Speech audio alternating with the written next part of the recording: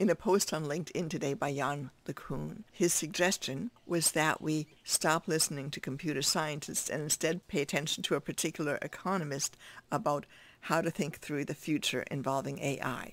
And this had a whole flurry of responses, some of which were rather belligerent or intense. We should involve computer scientists. We should involve economists. We should involve data science people and people who are able to work with predicting how things are going to evolve. This is an opportunity for us to engage thoughtfully, deliberately, conscientiously, carefully, and to be sure that people who are in public offices are entrusted with making very calm, thoughtful, measured, and useful decisions. Thank you. I'm Dr. Aliana J. Moren with Themesis. Check the related Themesis blog post for more info. Thanks for joining Themesis, where AI equals physics.